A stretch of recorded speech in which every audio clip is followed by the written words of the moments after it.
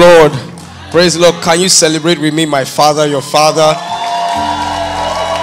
The set man over the house. Let's appreciate Pastor Bolaji Idowu. We can do better than that. Hallelujah. You may please be seated. Thank you so much. All right. We're going to be moving with the speed of light. Are we ready? Hallelujah. Let's open our Bibles to 1 John chapter 3 verse 16, and we're going to be reading to verse 17.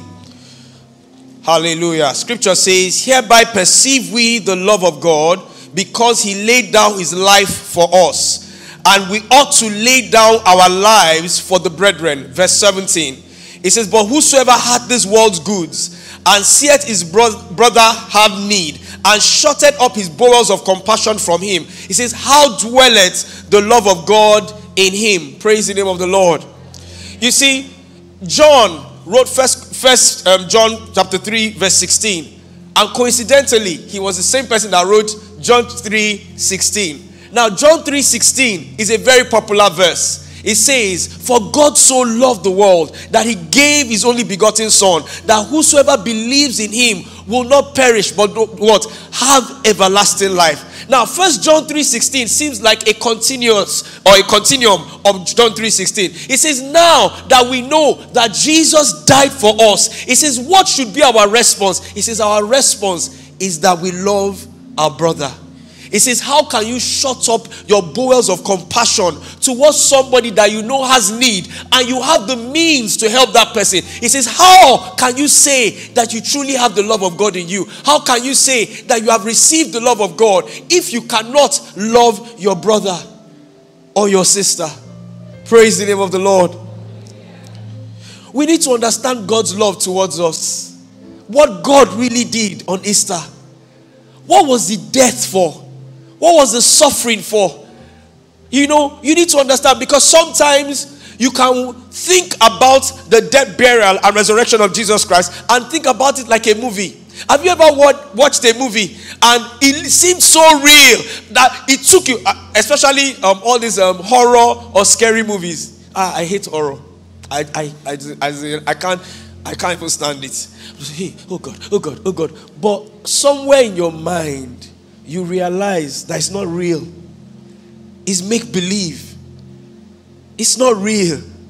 Especially when you're watching the film for the second time. Your hypertension comes down. Praise the name of the Lord. Do you understand? But Jesus Christ's suffering and death was real. It wasn't make-believe. He actually suffered. In fact, historians say that when Jesus Christ was being scourged, praise the name of the Lord, he wasn't beaten or flogged. He was scourged. He was scourged not by secondary school teachers. Turn your back. No, yeah, turn. Now, turn. You don't know those teachers that are supposed to give you 12 strokes, but they give you 21 by arranging you. You know those kind of teachers. It wasn't those kind of teachers. These guys were trained to interrogate. They were trained centurions. They were masters at their craft. So historians say that the whip that they used for Jesus was whips that had dumbbells, heavy metal, and had spikes coming out of it, such that when they hit him and the thing goes round, the dumbbells will hit his bones and his flesh and make it soft and tender, so that when they are recoiling the whip, it's tearing the flesh. And they didn't just go one stroke. They went several stripes. That's why the Bible says, by his stripes we are healed. Isaiah 53:3 says that he bore those stripes because of you and I. It was a punishment for our sins. Glory to God. The Bible calls him in Isaiah the man of sorrow. Glory to God. He took all those things for our sake. He didn't do them, hey, glory to God. He didn't do them just because, okay, he just felt like suffering. No, that was the punishment that was supposed to come upon us. But that punishment, he took it on behalf of us. I'll give you a little story to illustrate that a bit further. There were twin brothers in a particular town or country or kingdom. And they were princes, right? And their father was a king of that kingdom.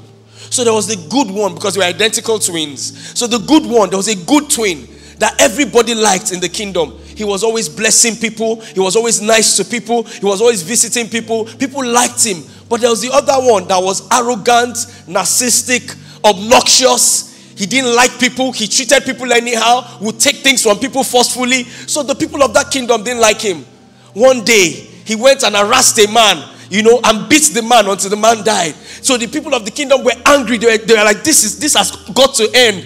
They now went after him and they were going to kill him. But the guy had enough sense to run to daddy because he knew that daddy was going to do something about it. So he ran all the way to the king's palace and fell before the king. And the king knew that, wow, I need to save my son. He now appeased the people and said, you know what?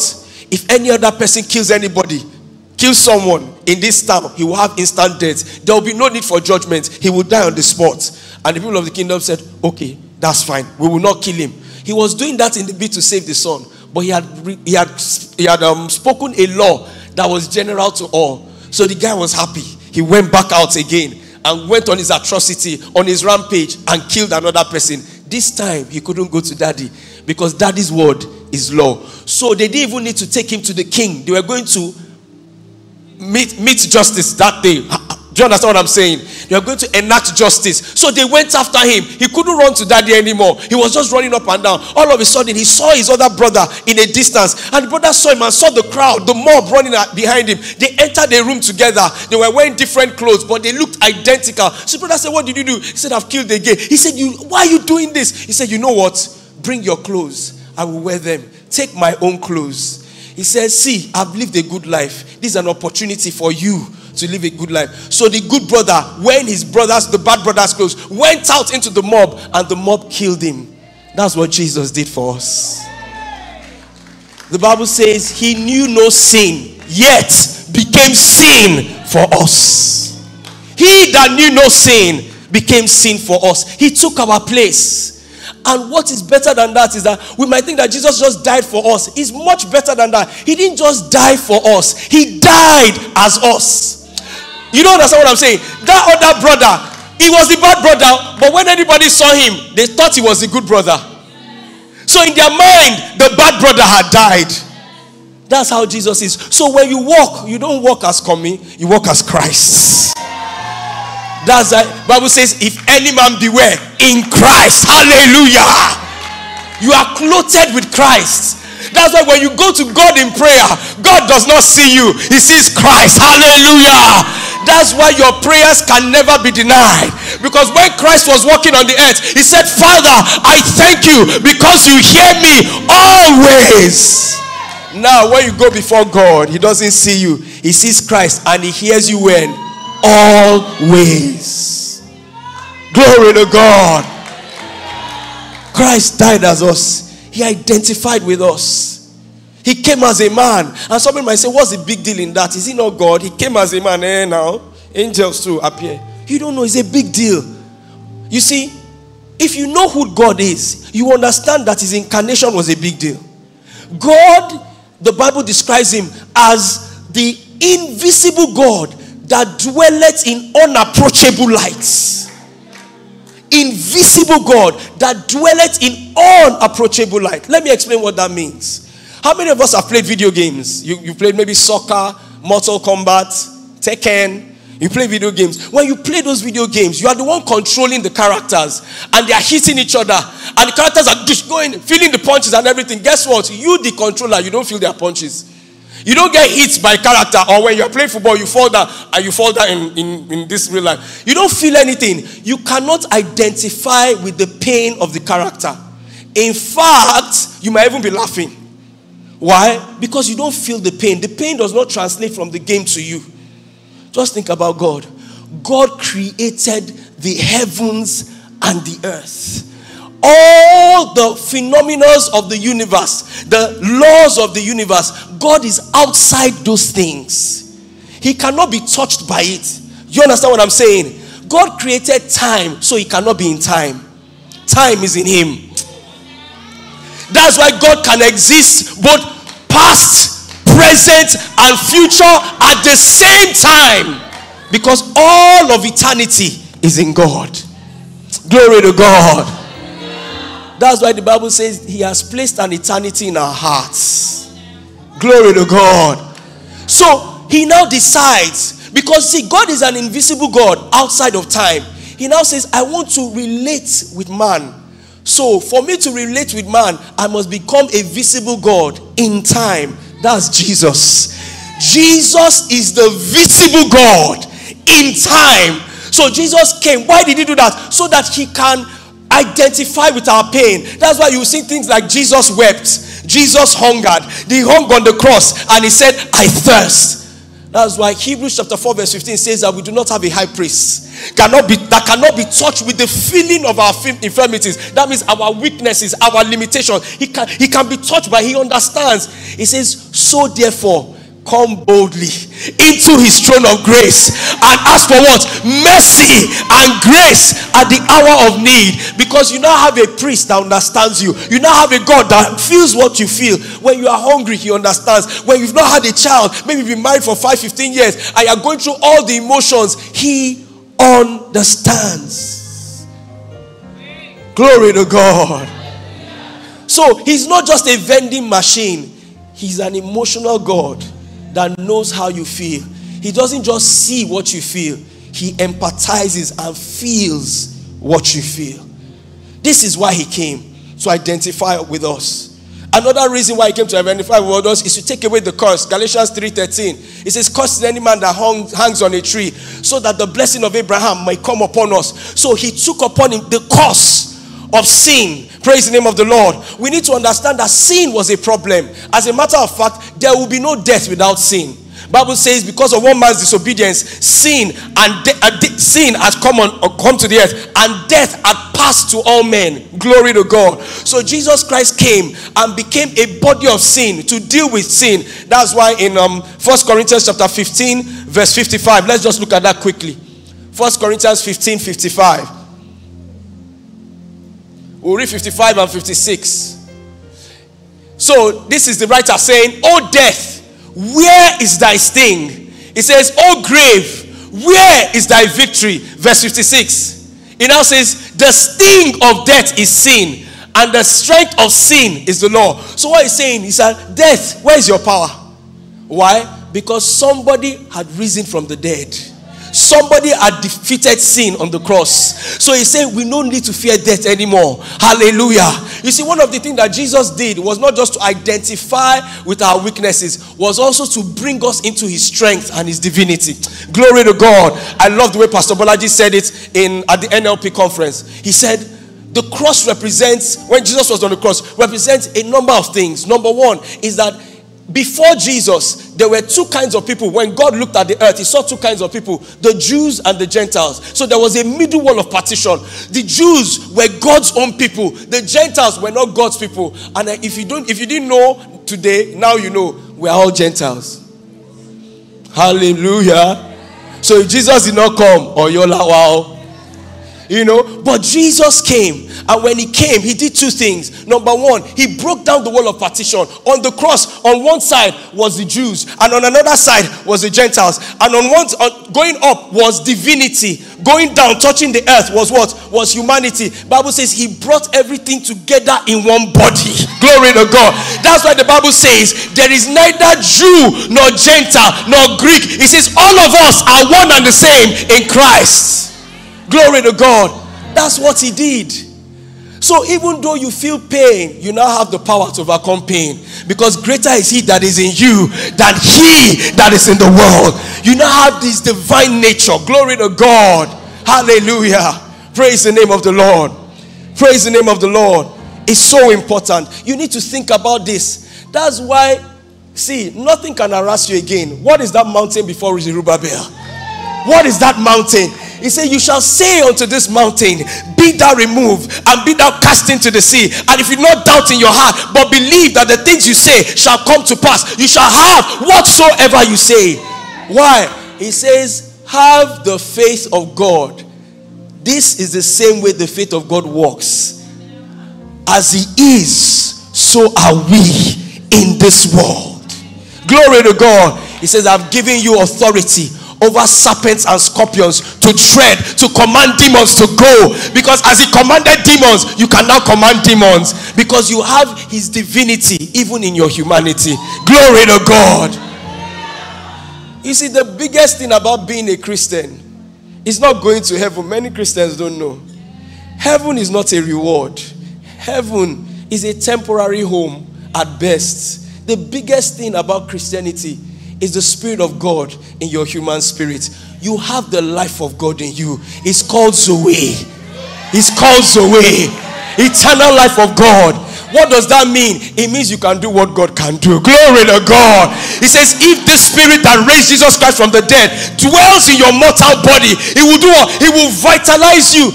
That's why sickness cannot live in your body. How can the Holy Ghost be there and sickness be there? How can the Holy Ghost be in you and cancer be there? How can the Holy Ghost be in you and tumors be in your body? It's not possible.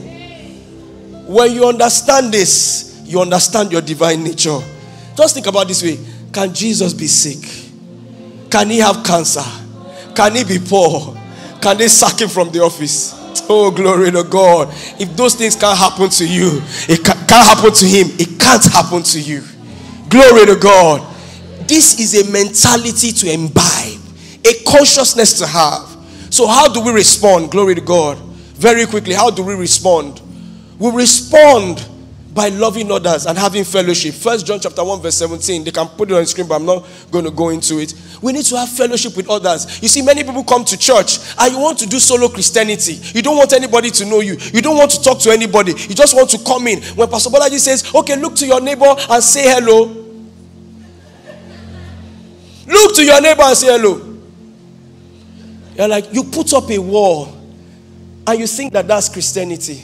The Bible says that's not Christianity. That's not fellowship. And you're saying, I have a reason. I have a good reason. I don't want anybody to talk to me anyhow, to offend me. I have news for you. Offense is part of Christianity.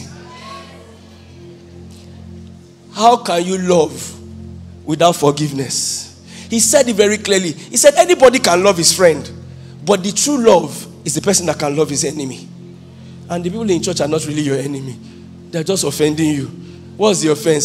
Sit down here. I can't sit down here. That usher is very annoying. That's it. Praise the name of the Lord. Glory to God. I have offense stories. Oh, I don't have time. I've given you gist. Glory to God. I've confessed the love of God in me. It's at work in me. I'll be crying in tears. I'll be walking on the express. The love of God is there. Because somebody had done something. I remember one lady, she shouted at me in public. I didn't do anything. I just said, how are you? Get out, get out. I don't even know what's wrong with her. She embarrassed me in University of Lagos. You can imagine.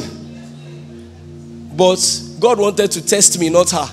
One day we were having a conference and the bathrooms were locked.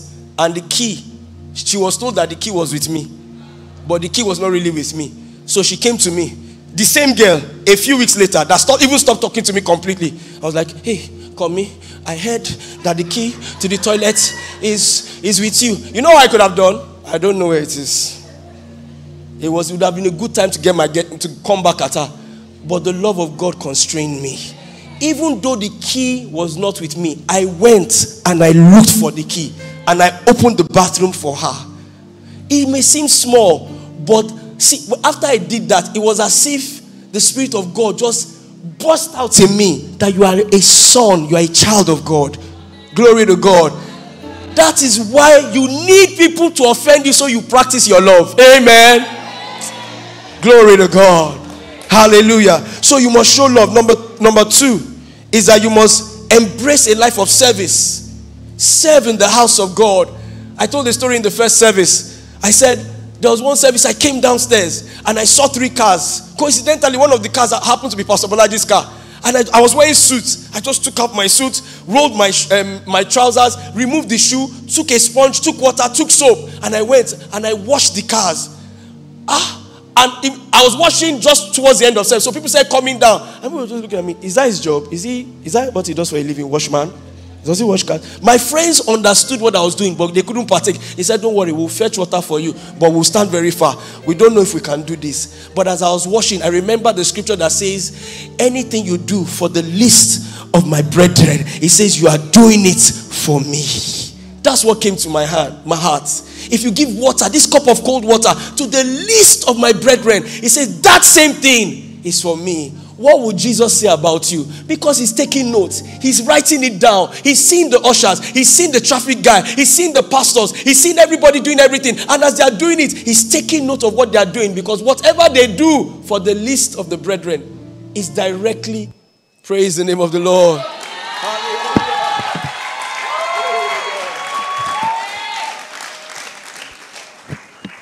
Hallelujah. Okay. Is what you are doing to Jesus directly. Praise him. Can you hear me? Okay. It's what you are doing to Jesus directly. So you need to serve in church so that you can have things that the Lord will say about you. Praise the name of the Lord. Lastly, if you're going to respond to God's love, you're going to accept his love.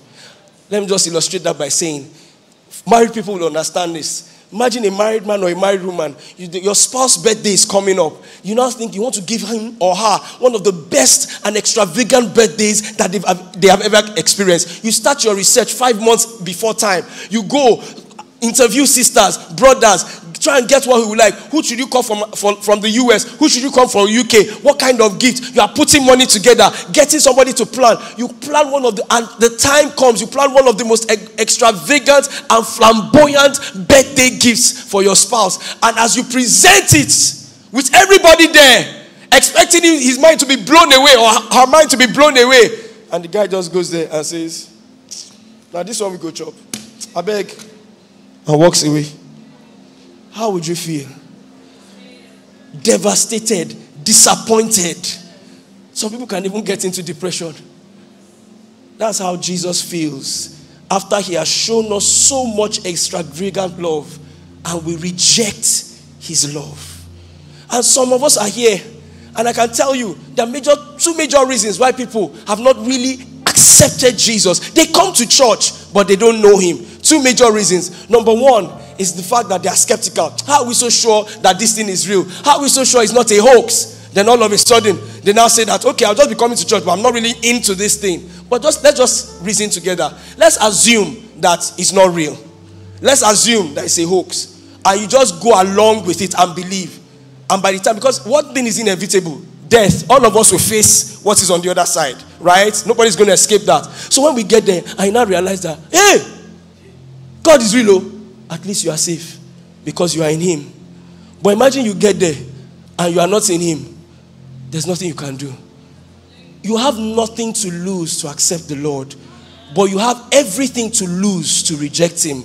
Why don't you just use logic and say, I will accept him? It's like somebody that is going somewhere and they say, you need this document to pass through the immigration. Whether you know, you don't know, you just say, let me take it, because if I get there and I don't need it, you will pass. But if you get there, you didn't carry it and you need it, you stay. That's how it is with salvation. Number two is that some people will say, oh, I need to enjoy this life. I don't want anybody to clip my wings. I need to do all these things. I know a lady that said that, see, I want to enjoy my life. I can't accept Jesus. Another lady, they said, if Jesus can take away fornication from your life, what will you do? She said, Jesus nifete. He said, Jesus Christ should not even dare take away fornication. What she does not understand is that sex was created by God. Sex was no man's idea.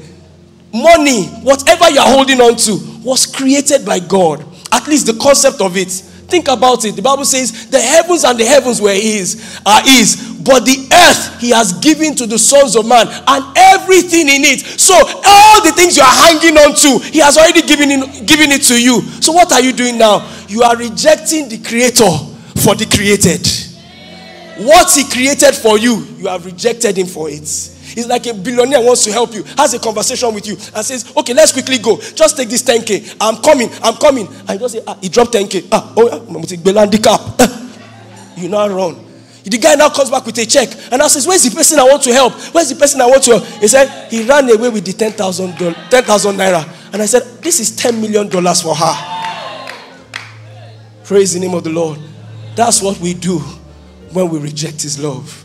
I hope with these few words of mine, I've been able to convince you and not confuse you that Jesus is Lord. Glory be to God. Glory be to God. All right, if you are here, you are in this auditorium, you haven't accepted Jesus, you haven't accepted his love, today is your day. Now is the hour of salvation. Don't postpone it to another day. I just want to do something very quickly with me so that we can rejoice together. I want you to lift up your hand clearly above your head so that we can recognize you. You haven't accepted Jesus, or you are confused about what it means. Just lift up your hand above your head. Let's settle it today. Don't leave it to tomorrow. Thank you, my brother over there. Any other person all across the hall, people are raising up their hands. Thank you. You say, oh, thank you, my sister. There's somebody else again over there. If you are there, oh, thank you, my brother. There's somebody else over there. Please keep your hands lifted up, because the ushers will give you a card. You're going to say a simple prayer with me because I'm out of time, but we have to do this. Can you just put your hand on your chest and say, Father, I thank you. I thank you because you died for me. I receive your sacrifice. I believe that you died for me, for my sins. I receive your life into my life.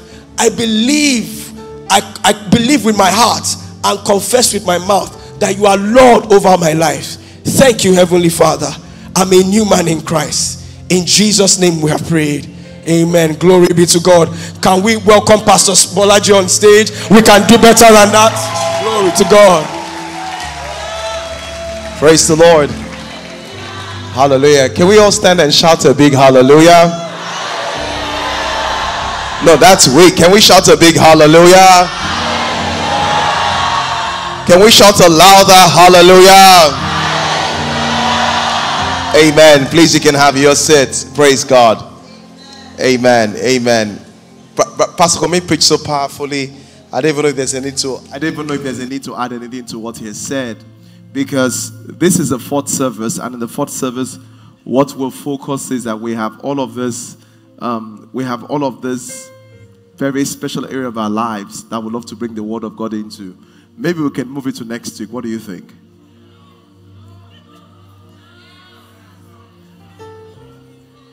Okay, this is what I will do, just to make sure that the reason why I'm very careful that some of you invited someone specifically for the series, so that's the only reason why I'm going to do it. So for 10-15 minutes, I'll just pull a little and we'll close, we'll just close from there. I'm going to start by reading. So I'm going to continue from what Pastor Kwame teach is very directed to the issue of overcoming self-doubt and low self-esteem. The reason why is this. This is the reason why.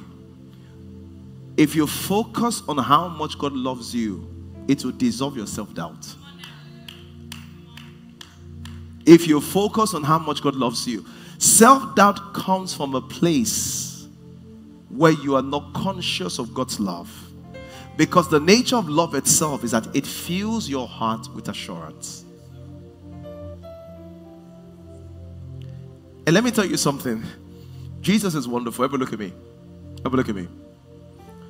When Peter was denying him 3 times, this will be on Thursday. Some people say Jesus was crucified. Jesus was not crucified on Friday. He was crucified on Thursday. Someone say how? Because the Bible says he must spend 3 nights and 3 days.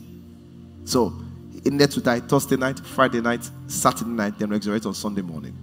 Yeah. So that just by the way. But when Peter denied him on Thursday night, 1, 2, 3 times. When it was the 3rd time when the 3rd crow, who looked at Peter? When he looked at him, was it look like? It was not a look of. It was a look of, I forgive you. That was why, as soon as Peter heard that, he rushed to ask for forgiveness. What happened to Judas Iscariot? There was nobody to tell him, I love you. He committed suicide. Because the love of God has the power in you. And I'm saying it to you because all of you here, we could talk about a lot of ways to overcome your self-doubt. But the more you focus on how much God loves you, the more you focus on how much God loves you, it will fill your heart with assurance. So guess what the trick of the devil is? The trick of the devil is always to make you doubt God's love for you. And I always say this. I said, one of the most dangerous places you can be in your Christian life is to ever be in a place where you think or you doubt God's love for you. If you are in a place in your Christian life where you doubt God's love for you, where you think God doesn't love you, you are in a terrible place. As a matter of fact, you are under spiritual attacks. Because if the devil wants to destroy you, the first thing he attacks, and when they say spiritual attack, people don't understand spiritual attack. They think it's some arrows coming from somewhere. Spiritual attack comes in your thoughts. Satan puts a thought in your mind that God doesn't love you, God doesn't care about you. And the more you buy that, the more you see manifest in your life. Let me show you a scripture. Turn your Bible to 2 Corinthians. Glory to God. 2 Corinthians. 2 Corinthians. Glory to God. 2 Corinthians. Chapter 11 verse 3. 2 Corinthians chapter 11 verse 3. 2 Corinthians chapter 11 in verse 3.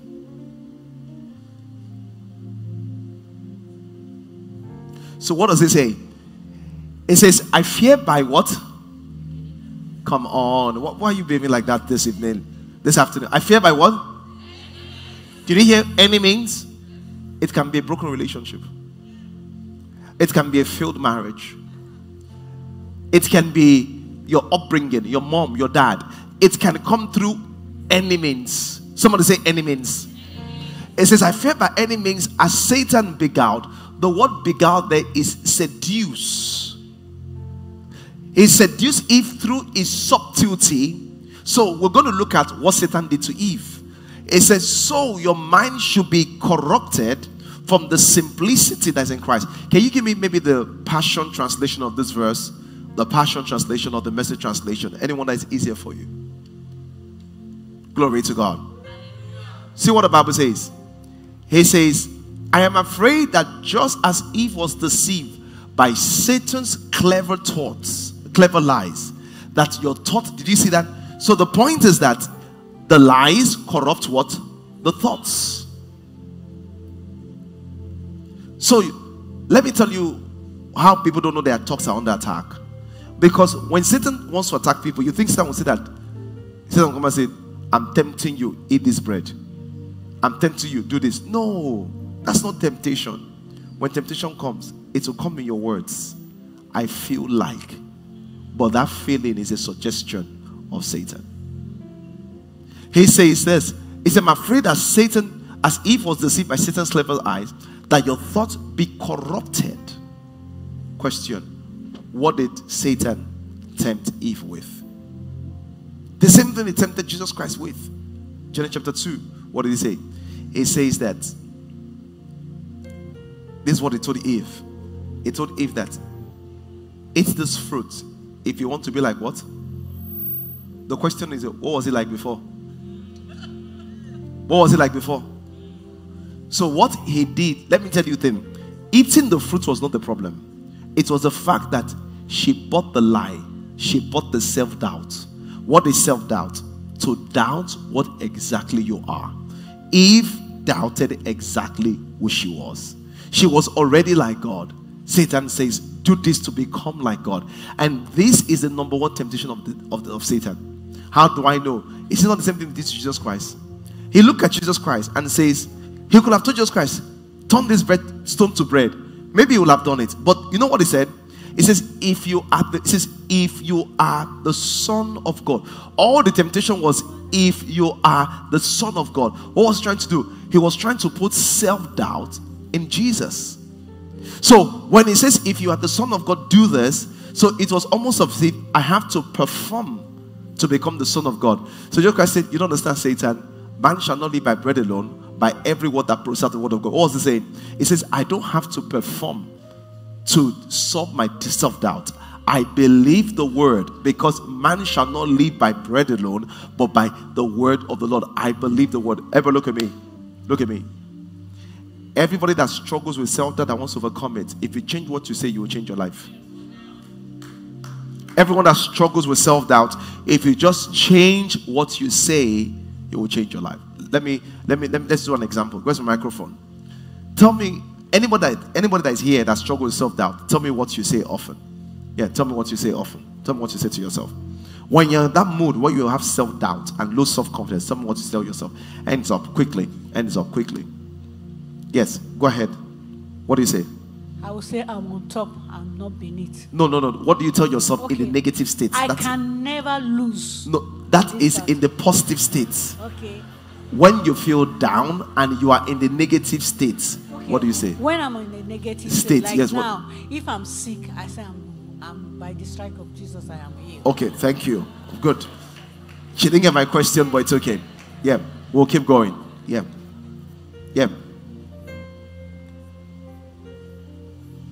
You can have your seat. There's someone. We need two microphones so to make it faster for all of us. Yeah, there's someone. Yeah. What do you say? Yeah. So every time I'm in self-doubt, I tell myself I'm not qualified. You tell yourself what? I'm not qualified. Yeah. How do you say it?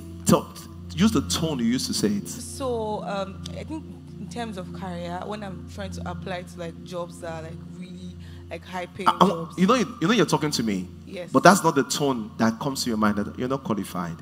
What tone? Is it a harsh tone? Is it penetrating tone? It's just a very funny, you're not qualified. Did you see that? It's a tone of exhaustion. That, you know you will fail again. Or they won't pick you, or what? They won't even look at your CV. They will not look at your CV. It's a very suggestive tone. It's not even the tone that you want to discuss with. That's good. Please go ahead. Yeah. Yeah, so oftentimes when I'm in self-doubt, I often always get very scared of being judged. So what do you say? What do you hear in your mind and what is said? What do you hear in your mind? Sometimes you vocalize it, sometimes you hear it. Yeah, it's always coming to me like I'm not good enough. You're not good enough. Yeah, like when I do this thing, like people are going to look like. So you, see, I want to show you something.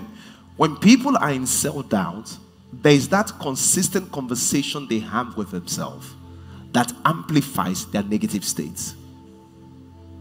We're struggling with self-doubt currently, and it's really bad. You tell me a story. Yeah, come to the front first. I want this lady. Yeah, this lady in front first. Tell me where you're struggling. Not over here, just in front of you. Yeah. Look at her. Yeah. Why are you in self-doubt? Yeah. I just feel God don't love me. So tell me what led to this. I'm a prayerful person. I pray. I lost my mom a few days ago, and you lost your mom a few days ago. Yeah. Okay. And I feel like, why am I praying? God don't love me. That God doesn't love you? Yeah. Wow. So why do you feel that God doesn't love you? So many wrong things are happening in my life. Give me top 3. Financial breakthrough, I'm struggling. You're struggling what? Financially. Financially, 1. I'm a single mom. You're a single mom, 2. No help. There's no help. What about there's no help? I have people that are my friends. Yeah. And when I call to talk about something like, Alpha, this is what I'm going through. Can you come through for me? When I know you can, nobody comes through for me. Nobody comes to show you. So you're saying that in your entire life, nobody has ever come through for you before? My dad. Your dad. So in the last 1.5 years, there's nobody that's helped you before. Think about it. There has been 1 or 2 people that have sent you money, yes or no? True. True. So how can you say nobody helps you? The situation at that time. The thought just comes in. I will tell you why the thought comes in. I'm going to come to woman. The reason why the thought comes in is this. Because at that time, this is why you feel negative. You choose to focus on the negative. So, for example, think about it. 3 people have helped in the last 1 year. Yes or no? True. True? Mention their names in your mind. Don't mention the names on the microphone. Mention their names in your mind. How do you feel remembering that? Use the microphone. Use the microphone. How do you feel? Remember that these people helped me. Good. The reason why you feel good is because you choose to focus. And I tell you something. What we've not learned over time is that we have not trained to know you can choose what you focus on emotionally or with your thoughts. And the Bible is the first person that teaches us that. He says, set your affection. Your affection means your emotions. He said that, Bible says in this way, it says, whatsoever things are lovely, whatsoever things are pure, whatsoever things of good report, he said, think of these things. He tells you what to think on and what not to think on. So the reason why you feel God doesn't love you is because nobody helps. But from today we see that that's not really true. People help you sometimes and they don't help you sometimes. Yes or no? True. Is that a normal human experience or that's an abnormal human experience? Use the microphone. Normal human experience. Is that a problem? No, it's not. No. Even me, that I'm your pastor, there are times that people help me, there are times people don't help.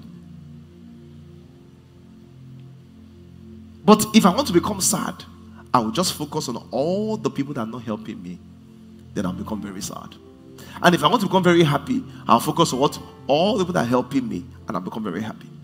So the second thing is that, so you lost, so that's the first thing. So the second thing, you're a single mom. And as a single mom, is it all negative? No. So why did you say so? What's the problem? Do you know why I know it's not all negative? Because the moment I say as a single mom it's all negative, you look towards your side. And there's a handsome young boy there. What's his name? Miracle. What? Miracle. Oh my God. Miracle, come. Miracle, come. Come. Miracle, come.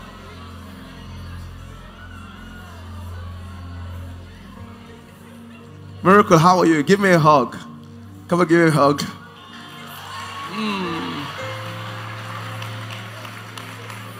You are a miracle. Your mommy is over there. She loves you. You know that, right? You have the best mommy in the world, right? Do you love your mommy? Tell me, do you love your mommy? Yes. She said, I love my mommy. And the reason why I said that is that when you say that you're a single mom and that's your second biggest problem, is this your second biggest problem? This is your biggest joy. The thing is that you need to focus.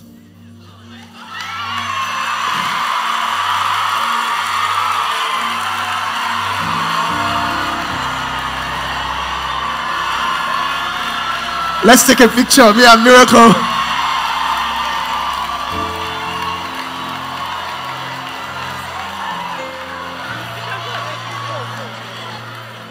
Miracle, high five. Yeah. Praise God. Help me hold Miracle back to his seat.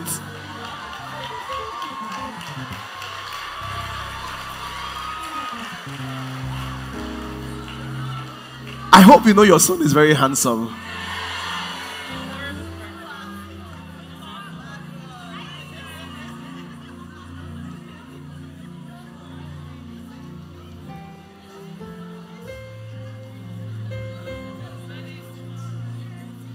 Hold on. Let me ask you a question. How many of you would love to have a guy like that? Keep your hands up. Keep your hands up. Lady, look around. This is your second biggest problem, and everybody here is praying for it. Listen to me. I've said this, I'll say this again. The life you have is not what you experience, it's what you focus on. Are there challenges with raising him? Of course. But look at how your boy just brought us joy. Pastor, come and preach. He could not even get us to do this in 30 minutes. I've been talking for 10 minutes now. But the moment Miracle came, we all experienced a miracle. Some of the women were crying. How many of you were crying? Just so many. Look at them. They were just all crying and tears. You know the thing? The more you begin to tell yourself that, Lord, this is the blessing of this, the more you will see more blessing come out of it. I'm not saying it's not challenging. You know, some people believe in what they call it, positive. No. That's what I'm saying. There's a positive thinking. I don't believe in positive thinking the way they say it, because positive thinking can get into trouble. Because positive thinking is positive action. Positive thinking also sometimes make people deny what is happening. That's what I preach. I'm saying that there are real problems, but think about it differently. So the first one is financial. Good. So if finance is the first problem, which is the first thing you said, let me always tell you something. Everybody look at me. When you go through a problem, the question so what is the financial problem? Tell me. Tell me. Describe it to me. I can't do this, I can't do that. Maybe one thing you can't do because of finances. I find it difficult to do this. You don't have to be explicit. And this is, I understand. What do you hear? In terms of my career. In terms of your career. You can pursue your career because of your finances, right? Yeah, somehow. Because I feel my career is, you have to be some kind of way to achieve some things in your career. Okay, so you need some kind of finance to fund your career. Yeah. Good. So let me ask another question. So what is this teaching you? What are you learning about money from this phase? You don't know. That's fine. How is it limiting you? Use the microphone, yeah. Self-doubt. What? Self-doubt. Yeah, but in a practical way, how is this limiting you? 1, 2, 3, 4, 5. Practical ways, how is this limiting you? The funding, how is it limiting you? Yeah. Fees, rent, and all of that. Did you see that? When I say how is limiting her, she had a lot of things to say. When I said, what is it teaching her? She doesn't have anything to say. The reason why is this. You're focusing on how it's limiting you, not what you're learning. And for you to come out of it, you have to think about what you're learning to come out of it. So my sister, let me tell you something. One thing will change your life, change your focus. One thing will change your life, change your focus. In the 3 examples you gave, all I just saw that you were focused on the negative. Change your focus. So why do you have self-doubt? Because you mentioned self-doubt. Why do you have self-doubt? Yeah? Because I feel I've helped people. I've not always been like this. So what's the cause of your self-doubt? Like no one's going to help me. Like I can't do it. You can't do it. So why can't you do it? I think it's just my mindset. Where did it come from? Where did it start? Were you born that way? No, I wasn't. He said when you were in university, secondary school, business, when you had the baby? No, when I lost my dad. When you lost your dad? That's why you felt as if you couldn't do it. Why was that attached to your dad? The reason I want to show you is that self-doubt has a beginning. That's what I'm going to. The guy I spoke to last week, I don't know if you remember the story, he told you about when his teacher started talking to him in a certain way. And the reason why is that I also had a secondary school teacher that said some things to me and he affected me in a certain way. I'm able to share those stories now because of how big the platform is. Some of these stories go back to them and they don't understand that I'm just sharing my story to help people. They think that maybe I'm attacking them, which, I've healed. I'm healing through the process and makes no difference to me actually. So your dad was a very big support for you. Use the microphone. What did he used to do? Yeah, tell me. My dad is the only one who calls me in the morning and say, Mary, how are you doing? My dad is the only one who, Dad, this is not happening right now. I need support in this area, and he comes through for me. Is that good or bad? Good. What? Good. Should I be honest with you? It's good and bad. All of us that parents, you can love your children so much, you protect them from the real world. You're setting them up for failure.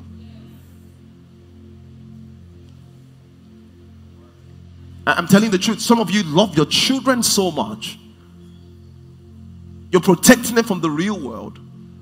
And that's why all of these things about don't give people grades in school, everybody has passed, everybody is a success. This new thing going on in schools? It's all rubbish.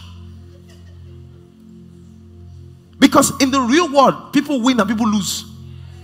And every child must know what it feels like winning, what it feels like losing, and what to do when you win and what to do when you lose. So we have people that when they enter the real world, when they lose, they don't know what to do.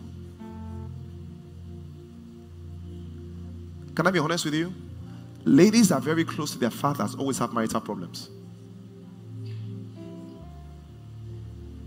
It's in a funny way. And you know why they have marital problems? Because most of the time they expect their father from their husband.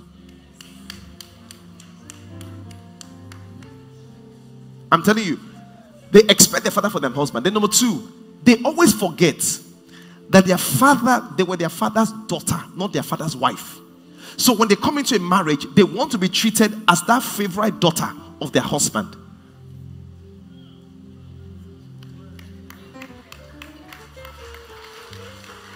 Many of you know what I'm talking about, yes or no? Yeah. So they come into the marriage. In the marriage, they're wondering, why are you not treating like my dad? And we're like, see, ladies that are close to your father, if you want to get a good balance, think of how your father treats your mom. That's how you should be treated. Most of those ladies that are close to their father, they even know their father's girlfriend. They will cover her from their mother.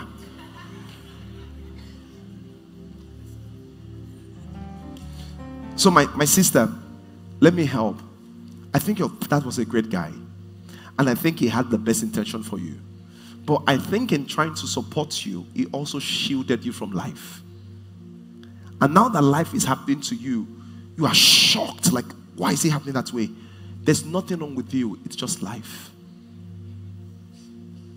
Financial challenges, just life. The reason why is that once you know that, then you know that if this is just life, then I know how to approach it. You know, I was talking to one lady, was talking some weeks ago, and she was like, 3 or 4 people said they don't want to help me. I said that, how many people do you have to talk to get help? You have to talk to quite a number. It's good for us to be this number in church. But do you know, for a long time in our services, we're just 6 people. We're just 6 people. So I think you're in a good part. I love the fact that you're speaking up. I think that your son Miracle is a big blessing. Yeah, I think you should put him on some modeling jobs. Let him model as a baby. Yeah, the guy has style, you know. But I think for you, it's just to begin to change. It's what I call mental templates. I'll give an example. Just like some of you, the way you are when you date, your boyfriend must give you money every month. Some of you are like that, yes or no? Some people are like that, you know. Some people are like that. So when they date, you expect like pocket money from your boyfriend every month. Yeah, you know. Yeah, some people are like, what's that? You know, that's rubbish. But some are like, but the key thing, I'm not even saying if it's right or wrong. The problem is your mental, is a template in your mind. So when the boyfriend did not give you money every month, you say he's stingy. Not because he is stingy, because your template says he should do this. The problem is this. Look at me. I'm not here to address if it's right or wrong. This is not relationship class. What I'm here to address is that once your template is wrong, you will have problems. So, for example, some template says once we date, we must be having sex without question. Is it not true? So, if you date someone like that and you say, I'm born again, say, and what? Me too, I'm born again now. Just come, let's do it. So, the question is not either you're born again or not. It's a template problem. So, sometimes what you want to change is the template you have in your mind. I mean, one guy spoke here and he said because he was a Christian, he said, we're going to sleep with his girlfriend. And they did it for 1.5 years or 2 years. And he just found out last month that his girlfriend was pregnant. And they'd not been having sex. And he didn't know that sex was so important to her that she was getting somewhere else. But the reason why the girl could not talk was because they were meant to be so-called born again. So that was the standard template. And instead of her to say that my template does not allow this, the way I'm trained, I need to have sex. And for them to restructure that template, she kept quiet and looked for an escape, and she got into trouble. Praise God. So what are you going to do? Focus on miracle. Focus on the beautiful things that have happened. And you're going to have a beautiful life. Amen. Praise God. So hold on, give her back the microphone. I've not dealt with something. So you say your self-doubt started when your father died. Yeah. What did your father's death mean to you? Listen, everybody. What did it mean to you? Like my life came crushing. Did you hear that? Is that true? No. Why do you believe that? Because at that things happened. Other events came up. Yeah. If you could see your father right now on this stage, and you tell him that, what will he tell you? Focus on you. You know the point. The point is that something happened to you big in your life. Your father died. And you gave it a meaning. I never said that. So you gave it a meaning. So you'll be surprised that in your family, your father's death did not affect everybody equally. It affected you more. Yes or no? Yeah, because I'm carrying my family on my shoulder. Yeah, what? I'm carrying my family on my shoulder. You're carrying your family on your shoulder. But I understand that. But it still didn't affect everybody equally. Yeah. The reason why is that because every person gave different meaning to it. So for you, the meaning you gave to your father's death was this. What was the meaning? The meaning you gave. Don't worry, it's okay, it's doing well. The meaning you gave to your father. You know, the meaning you gave to your... I mean, look at that miracle, just like touching you like... So the meaning you gave to your father's death was this, that my life is over, I have no helper, life is crushing me. What do you experience? You experience those very things. Listen to your dad. Yeah. Then you must remember that this boy is your son, not your husband or boyfriend. So don't raise him up that way. Next time you come, you take him to the children's church. Yeah. So that you can, because another thing is that you're a single mom, you want to get married. You can put all your emotion into your child and now have other place for someone to love you. And you will not even be conscious of it. Yeah, because all the way he's touching you, he learned it from you. He was not born that way now, he learned it from you.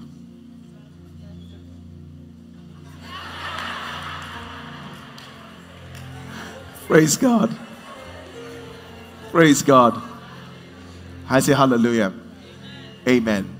Is this helpful? Let me tell you something about your father's death. When my father died, that was the time I became a woman and I began to make things happen for myself. That is an empowering narrative. Not that when my father died, that's when my life was crushed. I've lost my both parents. When my mom died, I just told myself, I'm a full adult.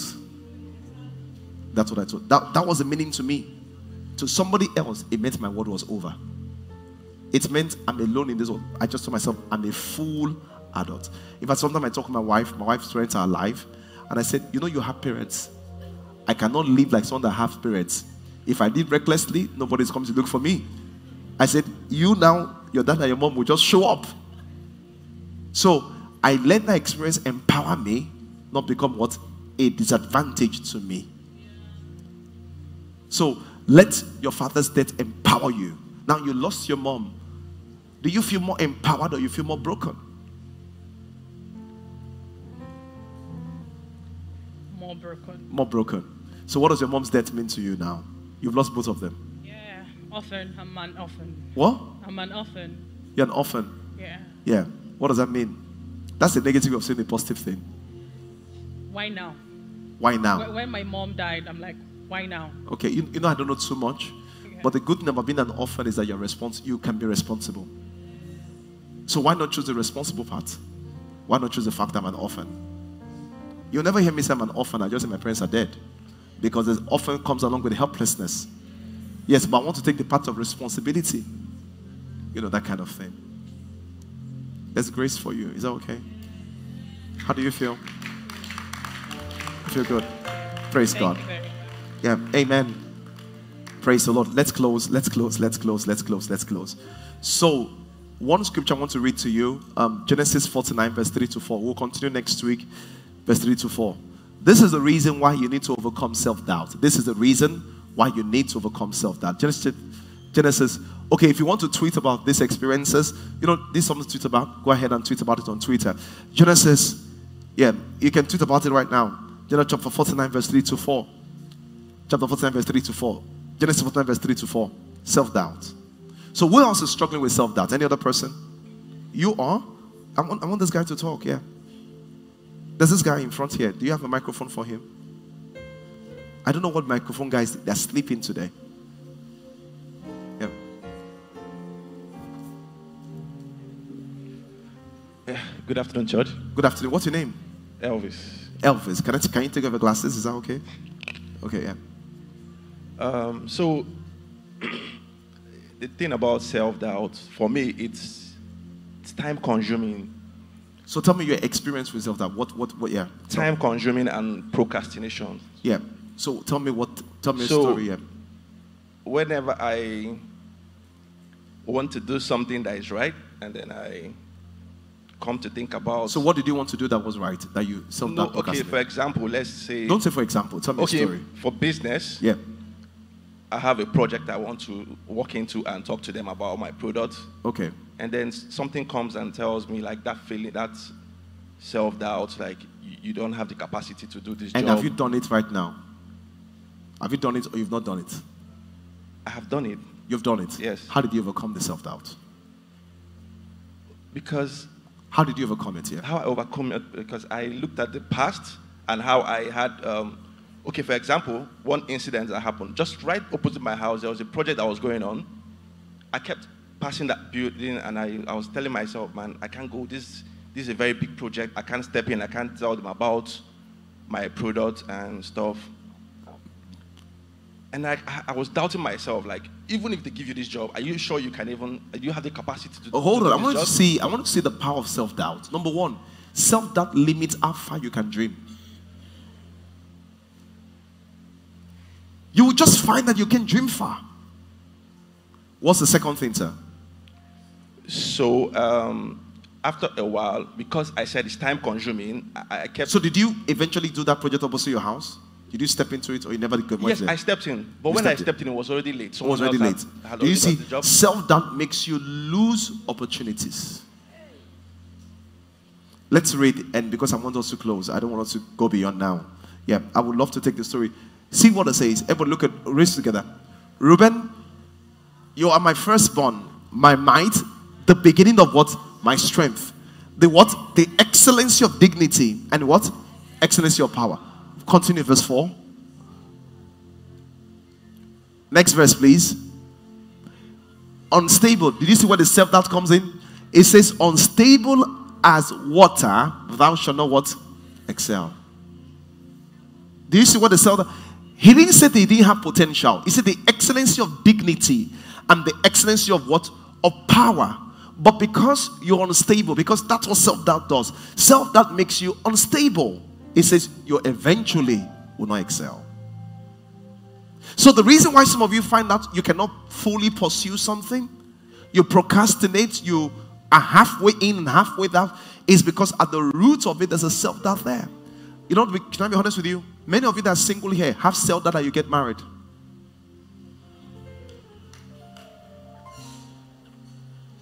You have self-doubt you get married. As a matter of fact, when someone approaches you, all this marriage thing, I'm not even sure it's for me.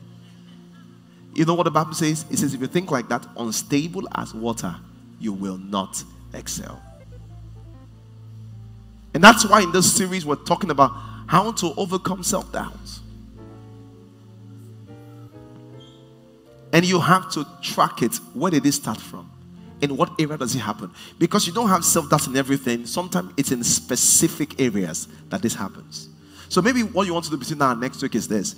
Will you write where what area you started from? And also write for yourself. What do you want to write for yourself? Write specific things. This what area and when did it start? When did it start?